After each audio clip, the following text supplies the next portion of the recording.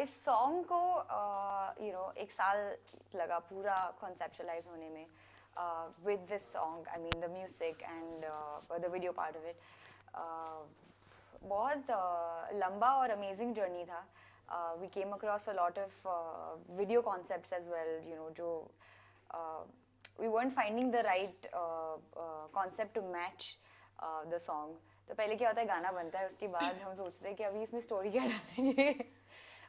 But we always have that in our heads, but always एक अलग element add करने की कोशिश करते हैं. तो ये भी प्रोसेस बहुत फन और एंडियरिंग रहा मेरे लिए, और आई जस्ट होप जब आप वीडियो देखते हैं तो आपको वही ट्रांसलेट होता है. ओके, इस सॉन्ग में एक्टिंग करना कितना ये मज़ेदार या फिर चैलेंजिंग रहा आपके लिए? आई थिंक बहुत मज़ा आया मुझे, बिकॉज एक तो हम कच्छ में थे, तो दिस इज वन थिंग. मैं जो गाने में रो रही हूँ, I think it's because of the ठंड, not because I am actually sad, because वो इतना ठंडी था and I was wearing those dresses, और कोल्ड विंड्स के थपेड़े मुंह पे पड़ते ही रहते थे. And then I think that's why I am a little sad, and 2-3 आंसू मेरे निकल आए. So I think the thund made it more easier for me to act, but otherwise it was a beautiful experience. ज़्यादा challenging तो कुछ भी नहीं था. 3 मिनट में 10 लोकेशंस को दिखाया गया है. I think उससे भी I think challenging. It was challenging for our director. I think Sumit Dutt.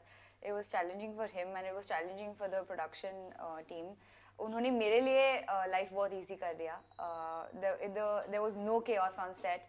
सब राजी खुशी काम कर रहे थे, और बहुत ज़्यादा मज़ा आया मुझे इस बार. ओके, लोकेशन के बारे में जानना चाहूँगी कि 3 मिनट में बहुत सारे लोकेशन दिखाए गए और बहुत खूबसूरत तरीके से दिखाए गए.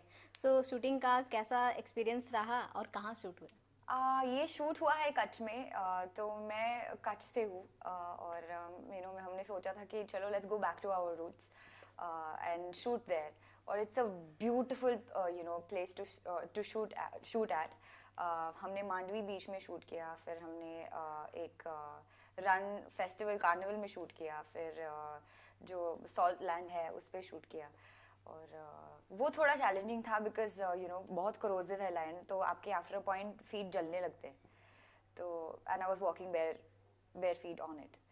तो वो थोड़ा सा मुश्किल था, but otherwise I mean Gujarat in itself बहुत ज़्यादा ब्यूटीफुल जगह है, और आई जस्ट थिंक कि बहुत ज़्यादा एक्सप्लोर नहीं हुआ है, तो वी थॉट के वहाँ जाके ओके. आपसे ये भी जानना चाहूँगी कि आप ज़्यादा क्या एंजॉय करती है, कैमरे के सामने गाना गाना या फिर ऑडियंस के सामने? दोनों एंजॉय करती हूँ. दोनों का हैप्पीनेस अलग है, दोनों का एक्सपीरियंस अलग है. कनेक्शन ऑडियंस से ज़्यादा बनता है जब आप लाइव होते हैं, और जब स्टूडियो में रिकॉर्ड कर रहे होते हैं दैट टाइम अपने आप से कनेक्शन ज़्यादा होता है. सो आई जस्ट थिंक कि दोनों के पर्क्स है, and I love doing both of them, but of course live थोड़ा ज़्यादा चैलेंजिंग होता है. ओके, कौन से ऐसे म्यूजिक कंपोजर है जिनके साथ आप काम करना चाहेंगी, अभी तक नहीं किया है आपने?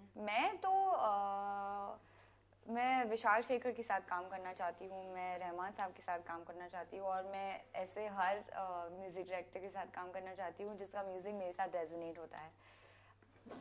आपको किससे मोटिवेशन मिलती है या फिर इंस्पायर्ड होती है? आई थिंक मैं बहुत सारे गाने सुनती हूँ. I try to explore a lot of sound and get inspired by every genre possible, because आप एक जॉनर को स्टिक नहीं कर सकते, अदरवाइज आप अपने आप को लिमिट कर देंगे.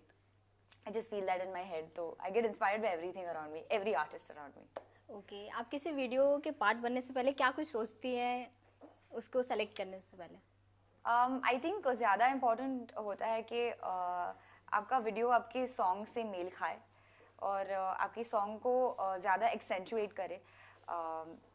सो हम यही दिमाग में चल के वीडियो प्रेजेंट करते हैं, और ऑल्सो अगर एक एक्स्ट्रा एडेड फीचर ऐड कर पाए या कोई मैसेज दे पाए, तो उस हिसाब से स्क्रिप्टिंग होती है. ओके, आपके गाने के साथ साथ आपकी एक्टिंग को भी पसंद किया जाता है. सो बॉलीवुड में आप काम करना पसंद करेंगे, ये भी जानना चाहूँगी. मेरे से कितने सारे बेटर लोग हैं, मेरे को लगता है अभी तक तो मैं सिर्फ 3 मिनट की एक्टिंग कर सकती हूँ, बाकी किसी को मुझे सिखाना पड़ेगा. I don't know. I mean, films are too difficult. I think actors do a wonderful job. Okay, जितनी सुंदर आप है उससे भी ज़्यादा आपकी आवाज़ सुंदर लगती है सबको. सो जानना चाहूँगी आप कितने घंटे रियाज करते हैं? अभी फिलहाल तो थोड़ा डामाडोल है मामला, but otherwise when I am on proper scared every day, 3 days of classes and other once a week I do western classical, और रियाज तो मैं रोज 1.5 घंटा करती हूँ। ओके 2019 ईयर्स आपके लिए काफ़ी अच्छा रहा, सो उसके बारे में जानना चाहूँगी कि कैसा एक्सपीरियंस रहा 2019 का? 2019 का एक्सपीरियंस बहुत अच्छा था, मुझे वास्ते मिला और everything was wonderful. I did Leila from Notebook, which is very close to my heart. वास्ते किया, हम ये सॉन्ग प्रेप कर रहे थे, और in all it was a very busy year मेरे लिए, और बहुत ही खुशी भरा साल था। मेरा करियर को जंप स्टार्ट मिला था, was very happy. ओके आपके तो अभी सभी फैन बन चुके हैं, सो आप किसके फैन है ये जानना चाहूँगी। मैं तो सबकी फैन हूँ। मुझे किसके गाने सुनते हैं आप? किसके गाने सुनती हूँ, मैं अरिजीत सिंह को बहुत ज़्यादा पसंद करती हूँ। आई थिंक वो बहुत ज़्यादा वर्सेटाइल है, और जोनीता गांधी, और व्हेन यू गो, हम एक्चुअली लिस्ट बहुत ज़्यादा लंबा है इंडियन आर्टिस्ट के लिए, because they are so talented. और when you go to the waste, I love Beyonce, Taylor Swift, और वहाँ भी लिस्ट बहुत लंबा है, तो हम थक जाएंगे, इंटरव्यू खत्म ही नहीं होगा।